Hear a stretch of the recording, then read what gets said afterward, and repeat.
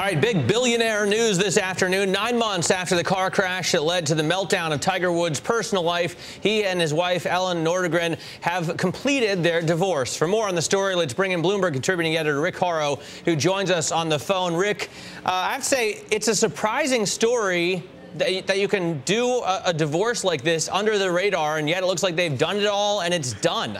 Well, done, except for the time it was done at $750 million that everybody reported a few months ago, and that's not done. By the way, I'm looking as we speak. You need to know how I got here, but at Tiger Woods' soon-to-be, either his house or Elin's house on Jupiter Island, and there's no big flag, nobody's jumping up and down, so it's business as usual even before the divorce.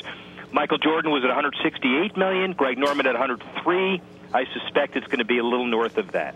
Well, and I mean, it's going to probably rival Paul McCartney, right? I think he lost maybe $250 million in his divorce.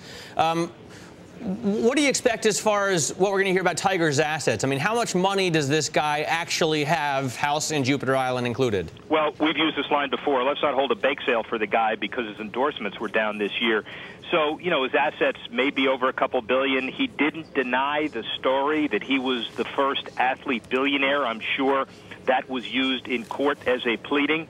His endorsements are worth $22 million less than last year, according to a lot of people, including 86% drop in the Nintendo Wii platform. I bet you his lawyers are saying that Tiger is headed for the poorhouse because his finances are going in the opposite direction. The lawyer on the other side, not so fast.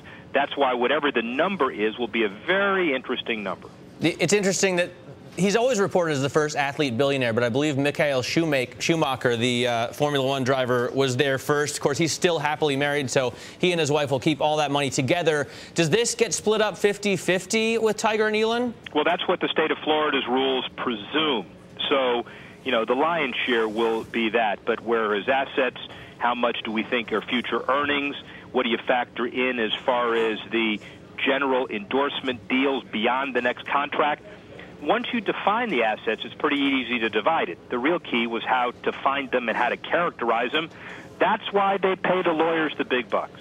What about other golfers, other athletes that have gone through those big number divorces you were talking about? I mean, when they win a championship, does half that money go to the ex-wife? Do they have to pay out future earnings? Directly and indirectly. Now, Greg Norman's divorce was $103 million. But after that divorce, he married tennis Hall of Famer Chris Evert. That marriage lasted only 18 months, and there was a prenup there. Michael Jordan's was at $168 million, not just the costliest sports divorce, but the costliest celebrity divorce. The McCartney one up there as well. That was, by the way, until Tiger ultimately signed on the dotted line.